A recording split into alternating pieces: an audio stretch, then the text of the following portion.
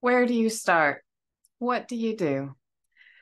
Do you put out more advertising? Do you work on your sales page? Do you work on your email nurturing, email marketing? If you need more sales, where do you start? What's the best use of your time? Hi, I'm Sara-Jayne from Amethyst Raccoon, and in this video, we're going to talk about a sales funnel so that you can use that. We're going to give you the overview and the idea of how you use the numbers that you get from it to help you with those very questions I've just asked. Where is best for you to spend your time and energy? Where should you improve?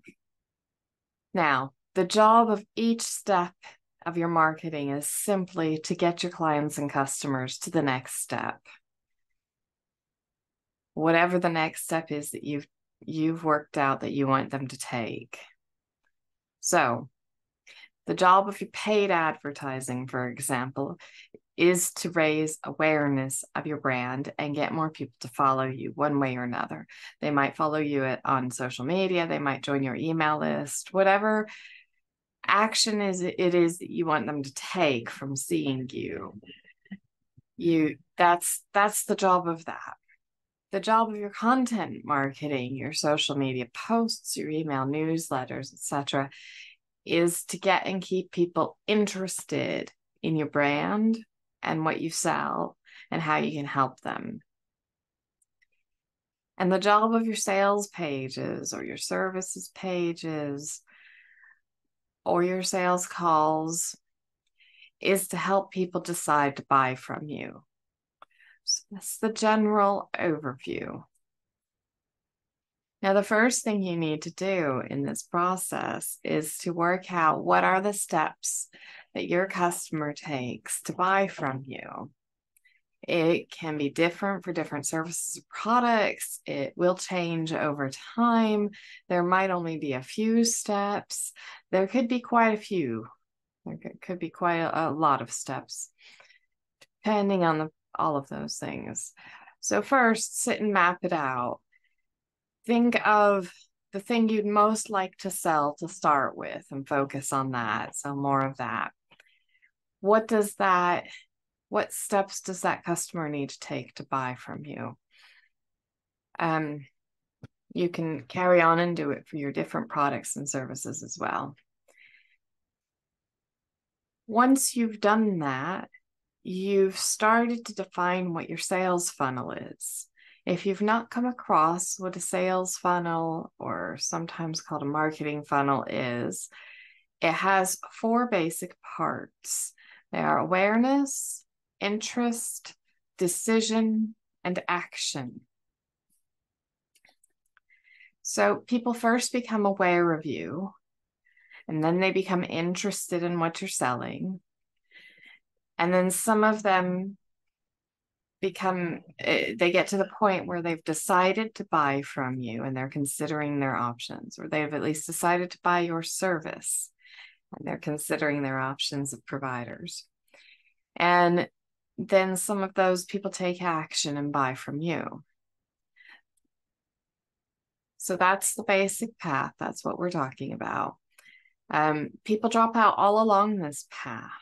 There are many more people at the top becoming aware of you, and many fewer people at the bottom buying from you. That makes it shaped like a funnel, so that's what we call it. What does that look like in a real business? So let's give a couple of examples. Let's say you have a brick and mortar shop. First, people start to walk past your shop. They become aware that it exists. Then some of those people come into your shop. They've shown interest in what you're selling. Now, some of those people will turn around and walk back out, and that's the people you lose at this stage. But some of those people pick up objects, they handle them, they might select a few garments and go to the dressing room. They might start comparing a couple of things and weighing it up against the cash in their wallet if they still use that. They might get out their phone and compare to online sources, see about prices and options. All of these people have decided to buy and are considering their options. Now, after that stage, some of those people will bring those items up to the till and pay for them.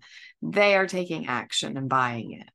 So you can see how more people walk past the shop and are aware it exists. Fewer of those walk into the shop, fewer of those decide to buy, and fewer still decide to buy here, now, today, this thing. Or maybe you're a service provider. How does this possibly translate to your business? Let's say you use networking as your primary source of marketing. Just keep this simple. So first, people hear your pitch in a networking group. They become aware of you. And then some of those book a one-on-one with you. They're showing interest in what you're selling. Now, it could be direct interest for them. It could be because they want to connect you with somebody else at that stage. But at any rate, interest is there. Then some of those people start to look at your services page or pages, or they DM you, or they check out your testimonials, or they book a call with you, or they start checking out what competitors are offering. They've decided to buy. They may have decided to buy from you, and they're just trying to work out what's the best fit of your services. They may have decided to buy a particular service, and now they're trying to decide which service provider to buy it from. But they are considering their options. So that's this stage. Now, some of those people will take action and buy from you. So that's the last stage. So that's what a funnel looks like in different kinds of businesses. There's a couple of examples for you. So I want you to pause this video and think through your own offerings and how do they map out against this? How do you fit it into the funnel? Now, I've given you 4 basic stages, but your funnel can be very large, or it can be, very large, or it can be very small. It can just be those 4 steps. You can extend it. There may be other steps involved. They're just going to fit into these different categories, but you could have 8 or 12 steps along the way for any particular funnel. The idea is that they're taking the next step that you intend. So what are the steps that you intend for them to do? So pause this video. I'll be here. Come back. Okay.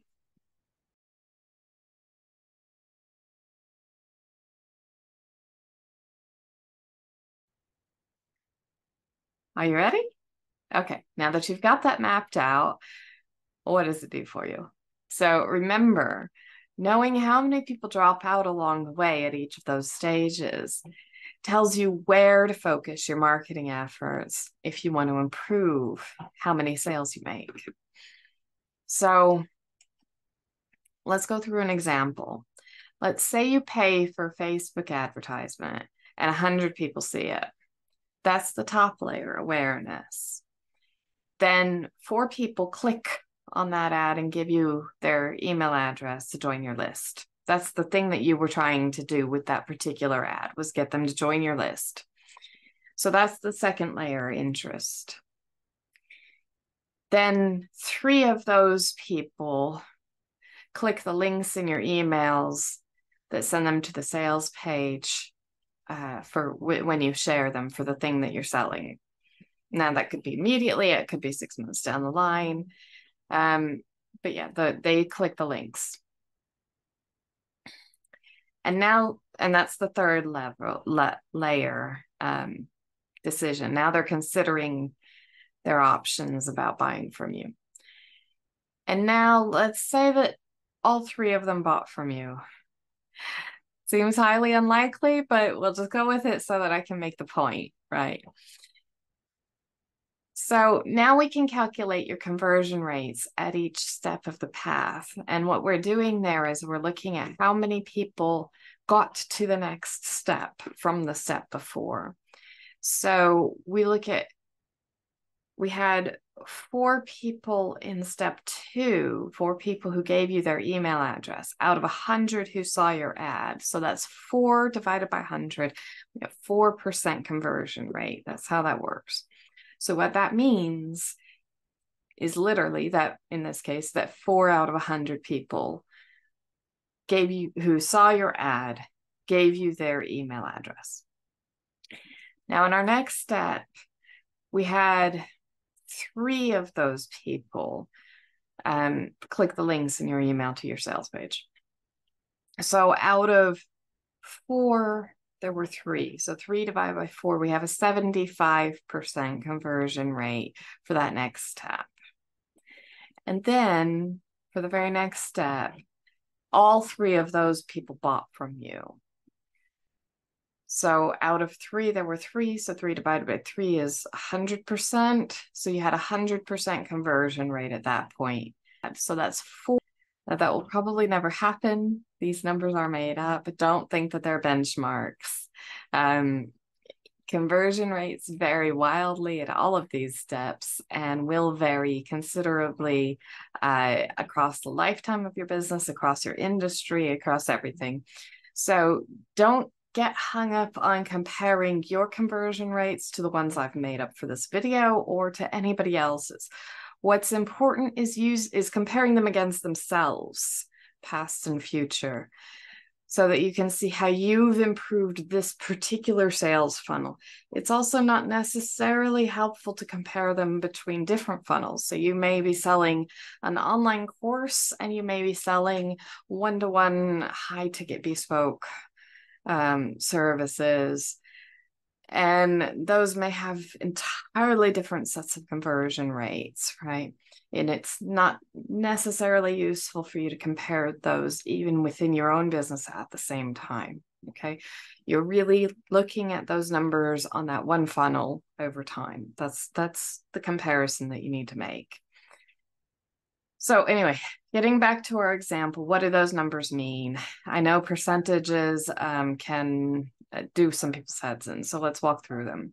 So we had that 4% conversion rate of getting the email address. That means that very few people who saw your advertising are interested. Your ads need help, is what that boils down to. Most people reading your emails are interested, though, because 75% of those people click the link. So you would do best to leave your emails alone, at least for now. Start with your ads. And then the third conversion rate that we looked at was how many people actually bought. And all of the people who landed on your sales page bought. So your sales page is golden. Don't touch it. It's literally the shining example of what a sales page should be, at least for your market and your offer and your audience. So you want to spend time on that very first step, the advertising. You need more people to give you their email addresses. So what does that mean? If you got more people on your email list, if you doubled it, if you got 8 people out of every 100 to click that ad, to give you their email address, then if the rest stayed the same, you would double your sales. You would get 6 clients instead of 3. And that with just getting that 4% increase at that first stage.